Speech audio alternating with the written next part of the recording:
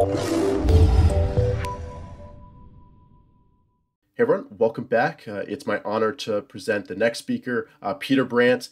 Peter was featured in the latest edition of the Market Wizards series by Jack Schwager, as you can see right here on the screen. And throughout his extensive trading career, he's produced a really stellar performance. So, Peter, it's an absolute pleasure to have you here and as a part of this conference. So, thank you very much for taking the time. Hey, thanks, Richard, for inviting me. I appreciate the opportunity always to talk to traders. It's kind of the world I've lived in. So, I relate a lot to guys who are trying to make it in the business of market speculation. So, it's my pleasure to be able to present to your trader lions, to all you trader lions out there. Hey, I'm a bit out of my element with most of you in that I know a lot of you focus on growth stocks, William O'Neill type guys, or at least momentum stocks. And, in terms of momentum stocks, we probably have that in common, but I'm not really a growth stock or even a stock trader. So, I've put together a presentation. And you're going to kind of find it a little weird, I think. Yeah, there's going to be a point at which you go, "Holy cow! Where's he going with this?" Uh, I'm going to spend the first part of the talk really talking about how I trade. What's my methodology? What goes into me seeing a trade and doing a trade. But then I'm going to take a sharp turn. I'm going to do a U-turn, and I'm going to explain to you how I select trades really doesn't matter. That it's irrelevant. Trade selection is a relatively unimportant aspect of the scheme of things, and I hope to be able to, in the process of doing that, bring you along in my way of thinking in terms of my journey as a trader. Uh,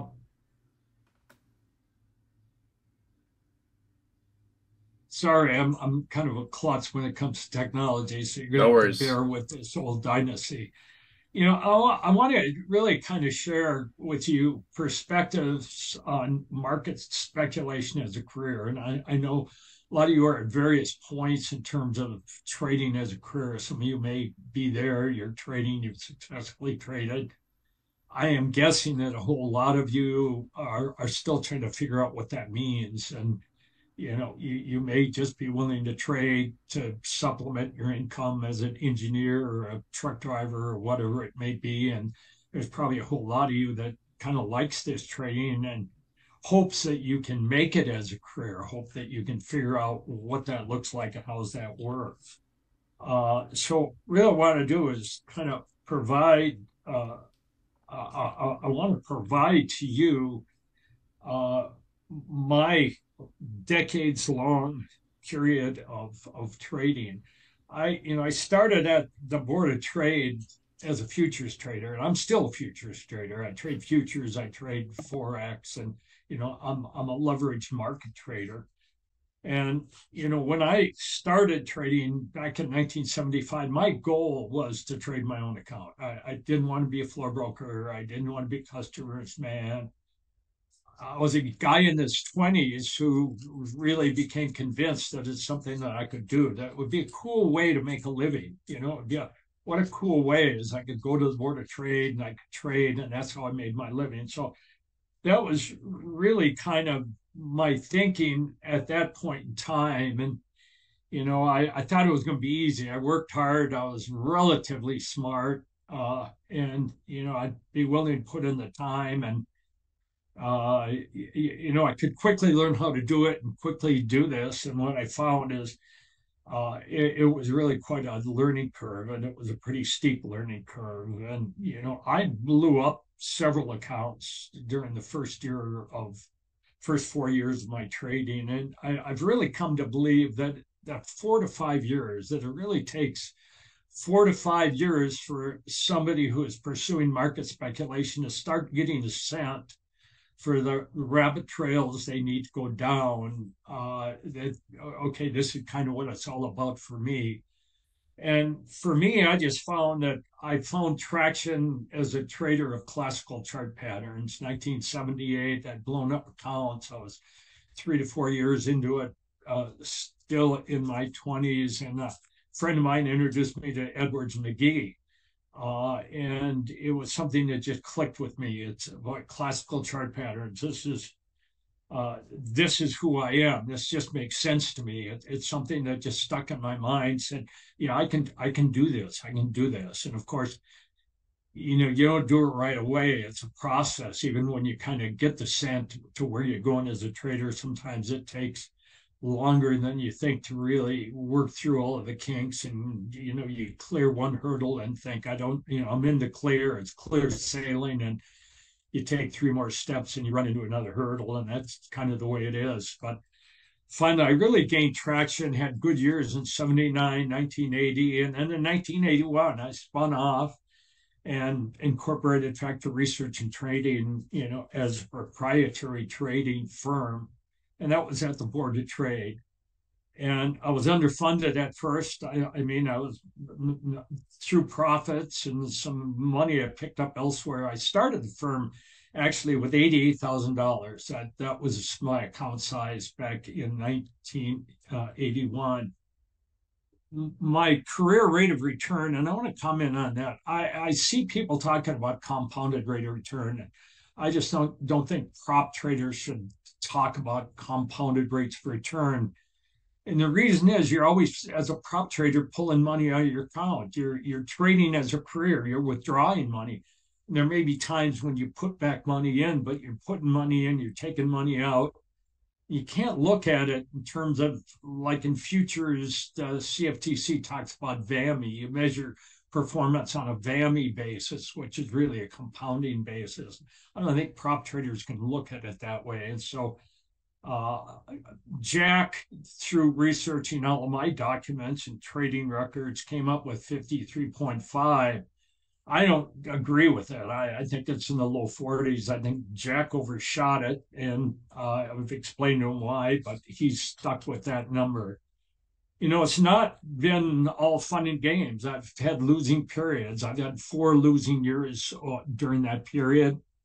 The average of the losing year has been 6.8%. Now, you look at these numbers and you think, okay, this is great. Peter Brandt's going to share wisdom of this performance record. And I got to tell you, when you trade for a living, you don't feel very wise, and you don't feel like, boy, I get to share wisdom. You feel more like I get to share what all the scrapes and bruises and cuts and bashes to the head feel like.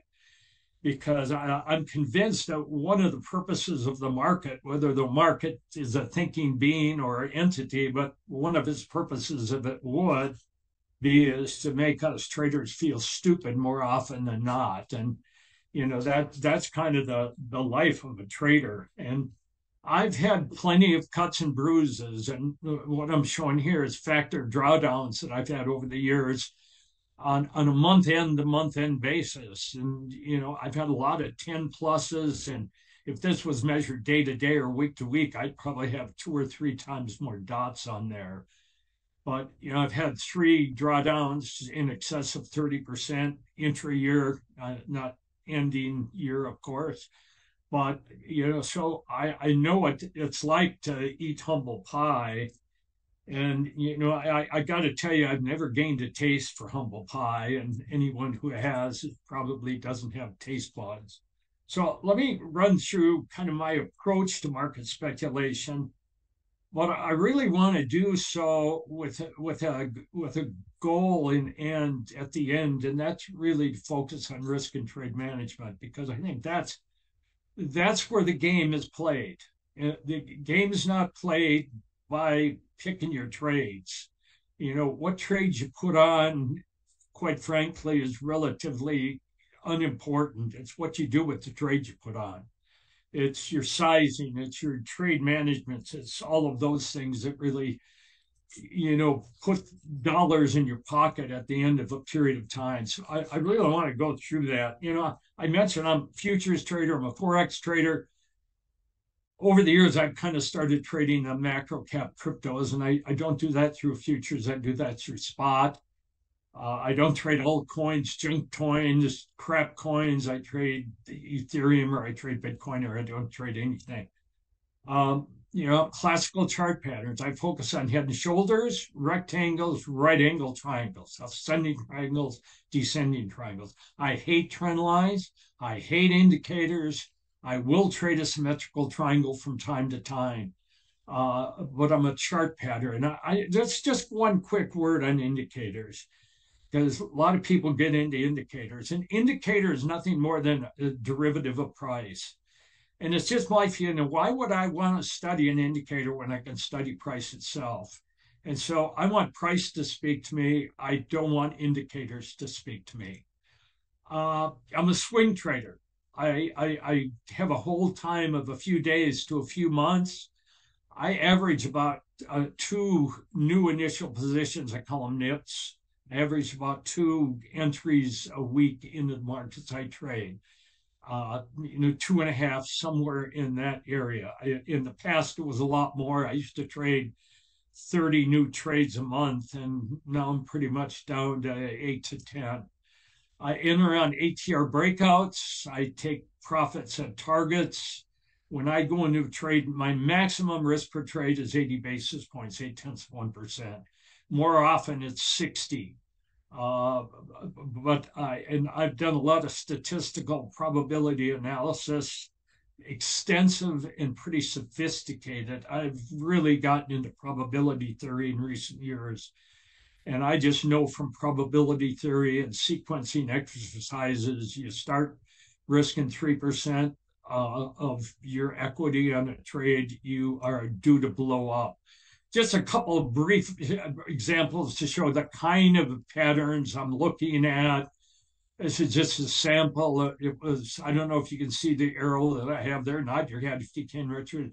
The head and shoulders we're currently working on in the NASDAQ, where we came out, we stalled a little bit, but now we're on the run. It was a head and shoulders top in corn, where we went to a 1x target and then down to a 2x target, where I trade tranches, where I may take a tranche off at a 1x, depending on the pattern, at a 1x target, I may hold for a 2x target. We've had a head and shoulders bottom, which has now failed. I didn't take the trade because I just thought there was too much resistance overhead. Here was a situation where gold back in 22, late 22, broke out of this big rectangle, but halted and failed, went right back into the pattern.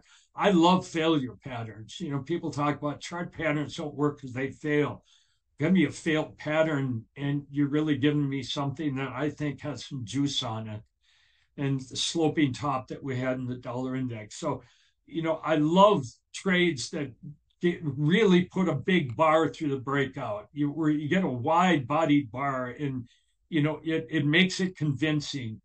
Those are the trades I like. I really like patterns that are contained in a 8 to 10 percentage point at the outside, 15% percentage point of the underlying value tight. Now, I'm not going to go through this. I'm just going to show it. But I've got a grid which gives me all the different ways that I can get signals and how I put my tranches on. And it has one, two, three, a dozen kind of cells where it says pull the trigger, Peter. And then, I have a dozen more in terms of trade management, where I go depending on certain things. I hit a target, or what happens if I get a retest? How do I move a stop on a retest? How do I move a stop on an 8-day moving average, 18-day moving average? I am rules based. I'm rules obsessed, and I want to tell you why. And I'll talk a little bit about emotions, but um, emotions will kill a trader. Emotional management is one of the things that will take you out of the game just about as quick as anything else. I mean, some of the other big dangers is oversizing trades, FOMO. But given to myself, I just think most discretionary traders, especially, that their emotions will sabotage them and attempt to sabotage them at every turn. And that's why, for me, it's just really important to go with my rules and to trust my rules, and trust my rules through drawdowns, and trust my rules through the good, trust my rules through the bad. And I know that I'll have both. And So, I'm extremely rules based. Uh, Let me just make a couple of points about charting here. Uh, and the first one is charts. I don't believe charts predict the future. People talk about charts. I have head and shoulders. It projects prices here. I see a bottom. I'm bullish. I see a top. I'm bearish. If someone's doing that with charts, I think they're fooling themselves. I mean, charts do not predict prices. I have a 50% win rate, a little over 50% win rate. That means my default expectation on the trade is I'm going to be a loser. I mean, I go into a trade, and when I put a trade on, I expect to lose money. And even though I have slightly more than a 50% win rate, that's over when n equals a large number. That's over a large number of trades. Any short sequence of trades. There was a period in 2022. It started on August 26, 2022. Where out of 20 trades that I put on, 19 were losers. And that was like a 3 standard deviation event. But, black swans live, they exist, they come and they haunt you. What a charts do is they show me where prices have been, they show me where prices are, and they show me really kind of what might be the path of least resistance. I don't think in terms of certainties, I don't think in terms of probabilities of a trade working, I think in terms of possibilities. And, when combined with really solid risk and trade management, charts indicate trades with asymmetrical reward to risk ratios. So for me, that's what charts are. Charts can identify for me when I have an edge. And that's where my edge is when a chart can give me some asymmetry, but charts themselves have very little edge in and of themselves. Okay, talk about trade identification. You know, my observation on social media is that novices are obsessed with trade identification. They're absolutely obsessed. They spend their money going to seminars, they buy services that are based on trade identification. When, in my opinion, trade identification might provide 5, maybe 10% of the total composite of a trader's edge. And I just don't understand this obsession because that's not where your obsession is. I want to talk about other things, which I think are the big chunks of trading. There's trade management. I talk about you put the trade on. What you do with the trade is more important than the trade you put on. It's risk management. What percent of your capital? What percentage of your capital do you risk in highly correlated trades? You're buying the QQQ, you're buying Apple, you're buying all of this. Well, you got not just 80 basis point risk on each one, but you add them up. That's one of the things I love about being a futures trader. I can be long European grains and short rubber in Singapore and long corn and have a gold silver spread on. And I don't have all of this composite risk that piles up on itself with things from similar asset classes. I think for me that's really one of the big advantages of trading leverage futures contracts. Management of expectations and emotions. I will talk about that in a minute. Just the process of trade management. Today is June 8th, 2022. If I'm trading and it's a trading day on June 8th, 1923, and it's 1:27 in the afternoon, I know what I'll be doing. I know what I do at 8 o'clock in the morning. I know what I do at noon. I know when I enter my orders, how I enter my orders. I know how to recheck my orders. It's the process of trading. It's doing the same things over and over and over again. I want to talk about expectations because my observation is this is a killer. If people expect too much from the markets, you double in your capital every year. You see people talking about that. I had a 20x trade. I had a 10x trade. I had a 5x trade. And let me one more quick word on that, if I could. when I see somebody say, I made 500% on this trade, because let's say I bought a stock at $5 and I sold it at 25 bucks. I think that's the wrong way to look at return. I think it's the wrong way to look at risk. I think that performance always has to be measured against the total capital of an account. You've always got to look, what's your total pot of money? Not what your return on a margin is, or your return on an options trade is, or your return on an individual stock is. Always get used to measuring risk and your return against your total capital base.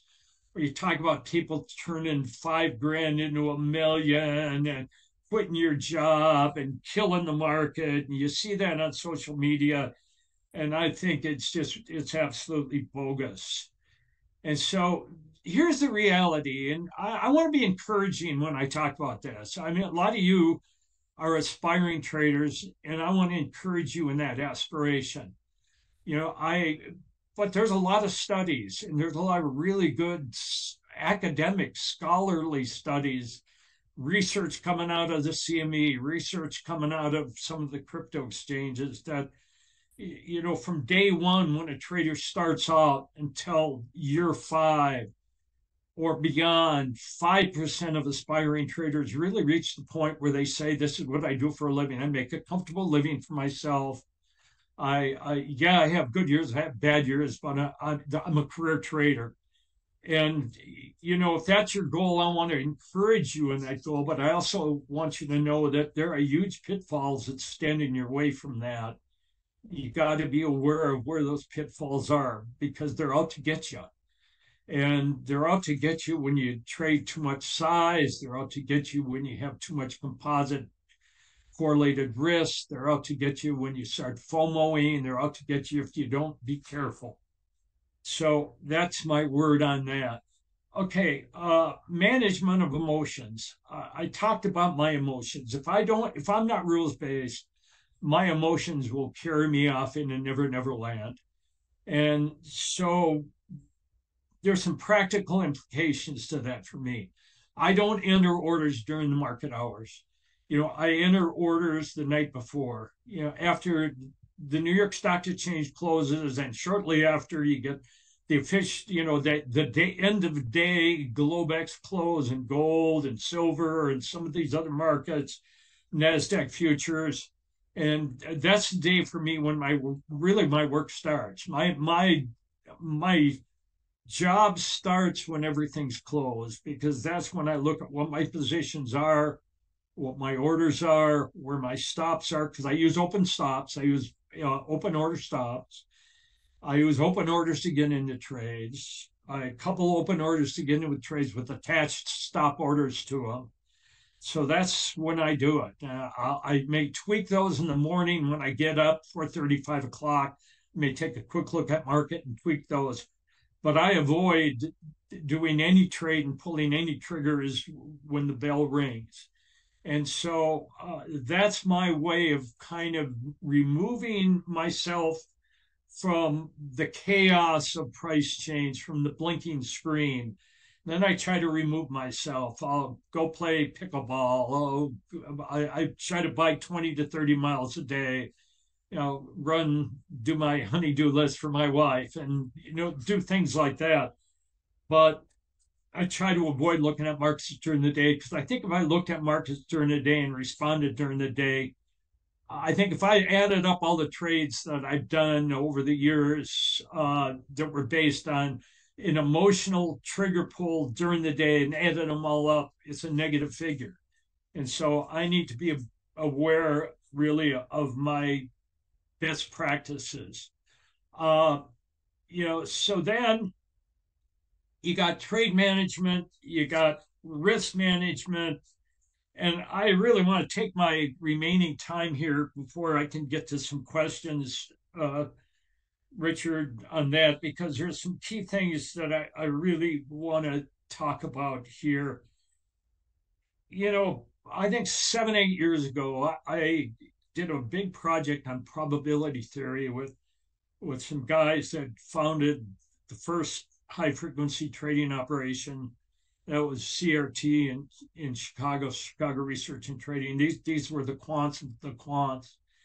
And we developed some Excel programs that kind of were what if, what if, what if, what if, based on anybody that's got stable trading long-term metrics. You start plugging what if questions in. And it was an Excel program that probably had 50,000 cells with formulas and very, very extensive. And boy, I'll tell you, I was pretty fixed on what I thought about trade probabilities, but it was a great learning process for me. And what it really made me understand is what metrics, when you change metrics in your trading, what metrics matter, what things in the process of your trading matter.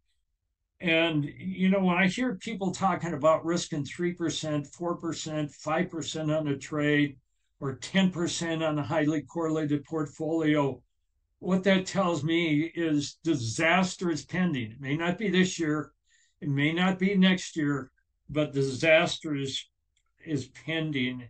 And Warren Buffett's talked about his job is to avoid being destroyed. You avoid getting wiped out as long as you avoid destruction, as long as you keep your pile of chips in place, you got a chance. You may be struggling with how you're trading. You may not have everything in place. You may not have your formulas right. You may not have everything aligned. But as long as you don't self-destruct, you got a chance to get to where you are. I'm just shocked when I hear people say, golly, I lost everything in Bitcoin. I wrote it up to 60,000. I wrote it down. And, that's just self-destructive behavior. And so you got to think in terms of not what your next trade is and not your win rate. A win rate is nothing more. It's the most overrated metric in the world is your win rate. Your win rate is nonsense. And what matters is what's the ratio of your win size to lose size. That's the only thing that matters. But your job as a trader is to manage losses. Your job as a trader is not to find profits and find the big winners. You will pay off as a trader when you manage losses because it doesn't matter who you are. George Soros, it doesn't matter who you are. Michael Marcus, Bruce Kovner, Paul Tudor Jones, you're going to have losses. You got to manage the losses. You have to have the emotional ability to take losses in stride because your ability to take losses in stride is a real marker for trading success. You got to be able to say, hey, that's a loss. Move on. You're throwing mud at a wall. Some clumps stick, a lot of them slide.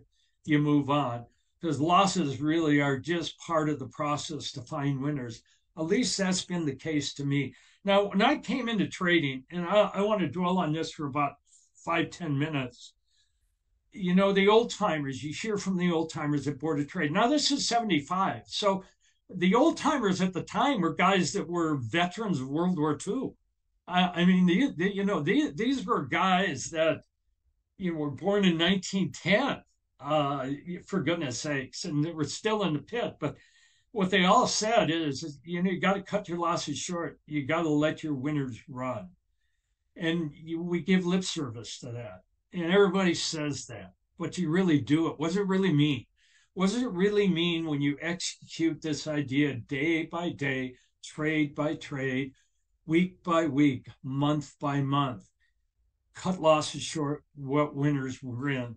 And, it's an adage that really took me, I think, 5 to 10 years to really appreciate and have become embedded in my DNA, is to just accept that these old timers were right. And I think all traders that come in have a way of fighting this, but eventually they come around to it.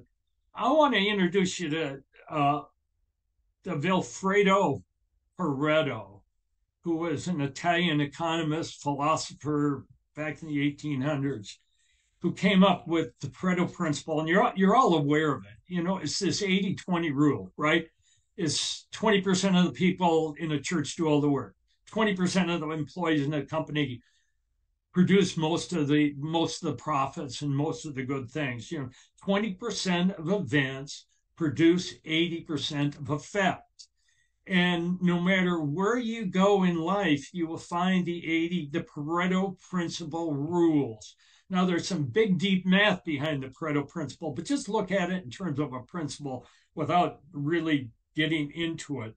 So, really, it applies to every discretionary trader. Every discretionary trader I've ever met, there's an exception, guys that are short gamma. And guys that are short gamma are just recipes for future disaster. But for every discretionary trader I've ever met, I've said, go back through your entire trading history. Go back through every trade you've ever done if you have the records. Add them all up. You will find that 20% of your trades, or 15% of your trades, or 10% of your trades produce 80, 85, 90% of your profits. I've never had anybody come back to me and say, Peter, I'm a discretionary trader. I'm not a short gamma trader, but Pareto principle doesn't apply to me. Anyone I've ever told that to, I've never heard someone say it doesn't apply. And the fact that it applies is really, I think, the most deeply embedded principle of the way that I approach markets. Because for me, 80 to 20% of my trading events account for 80 to 90% of my net profits. Year in, year out. Year in, year out. It just doesn't fail. Now, that fact is a big tell for let your profits run, cut your losers short. Because Pareto trades generally act differently if not interfered with. Let me tell you, you get into a trade, bang, day one, you're a profit. Never looks back. Maybe it comes back and it kisses your entry point 2-3 days later. Maybe it has a closing loss for a day or two, but it doesn't put you under. It doesn't challenge you, but then it moves. And so I have found not only do 10 to 20% produce net profits, but when I go back every year and look at those trades, what I found is that they're winners. They're winners from the get-go. Now, some of them may be a little bit challenging, but not big losses. They don't put me underwater. They don't put me in the sweat. And that's a really, really important thing, because what it does is the challenge we have. How are Pareto trades achieved? When I go into a trade, my goal for a trade is a 200 basis point profit. For me, a Pareto trade is a trade that delivers 200 or more basis points of profit. And at the end of the year, when I add up the 80% of my profits are represented by trades that were 200 basis point profits, 300 basis point profits, sometimes 400. Every 4 or 5 years, I get 1,000 basis point hit. But for the most part, that's where they are. But importantly, there are trades that were tempting for me along the way to get out. I taken 19 out of 20 trades were losers. The next trade I have on that moves to 100 basis point winner, I am just itching to take it. I'm itching to put something in the bank. But those are the ones you gotta just have anxiety for. And for me, saying I'm willing to let them go back to break even. If they go back to break even, yeah, I'll blow out. But I'm going to leave them be until I at least get to a 200 basis point profit. Then I have some decisions to make if they hit their targets. And usually my targets represent the way I size trades, about a 200 basis point. But then the question is how to deal with the 80% so that are break even. Because if you have 80% of your trades, 20% of your trades representing 80% of your profits, that means that 80% of your trades are basically break even. And how do you get 80% of your trades and not to eat into the gains that you made in the 20%? And that's where the bottom line is. That's where your shoe lever touches the ground. And that's what matters for me. So I just want to go through the metrics that for me matter. And people talk about win rates. They talk about rate of return. What a nonsense metric is rate of return. Who cares what your rate of return is? If you're profitable, you're profitable. Rate of return, I don't want to hear anyone tell me what their rate of return is. It's meaning Sharpe ratio is a big joke. but it's a joke that family offices all embrace is what's your Sharpe ratio? And that's nonsensical. As for me, I am penalized. When I get a 300 basis point winner, I get penalized on my Sharpe ratio. It penalizes traders that make most of their money based on the Pareto principle, which rules trading. And so the Sharpe ratio is nonsense. So for me, cross them out. I want to what's your worst loss? Big metric. In our programming, our probability program, worst loss is a huge metric. What's your worst loss in basis points? In basis points. You've taken a 500 basis point hit on the loss. That is bad news. And so I want my worst loss during the course of the year to be maybe a 100 basis point hit. Profit factor. If you don't know what profit factor is, Google it. You can find out what profit factor is. If you have a profit factor over 1 during the course of the year, it doesn't matter what your rate of return is because you will be profitable. Gain to pain ratio. It has some mathematical equivalencies to profit factor, which the math will show you. What's your gain to pain ratio? How much pain do you have to go through to get your gain? Jack Schwager also wrote a book called Market Sense and Nonsense, and Jack is the master of metrics. And if you don't have the book yet, it goes through all of the performance metrics that are out there. There's some wonderful performance metrics, and they're not the ones that most of the people on the street look at. Kalmar ratio kind of is a rolling ratio of drawdowns to your annual, and usually look at it on a 3-year or 5-year basis. And of course, the Pareto effect. That's a metric that I will look at every year is what percent of my trades did what percent of my net profit. That's a record. This goes back to 2014 for the factor prop account, which is the company's trading account. And I look at some of these things where, over the course, my average gain has been 66 basis point. My average loss has been 16 basis point. My ratio of win to loss size 4.2, my profit factor 5.4. If you have a profit factor of 3, you're world class. You're getting into world class. 2 is excellent. 1 is profitable. And then the percent of my total profits that come from the 15 largest profits I have, and that's been about 80. These are the metrics to me that really matter. And it all comes back, how do you figure out a way to cut your losses short? How do you figure out a way emotionally and in rules terms to let your profits run? And what does it mean to you to cut your losses short? What does it mean to you to let your winners run? So, hey, Richard, the time left is yours. Awesome. Peter, thank you so much. I really enjoyed this, and I think it emphasizes a lot of key points for everybody watching.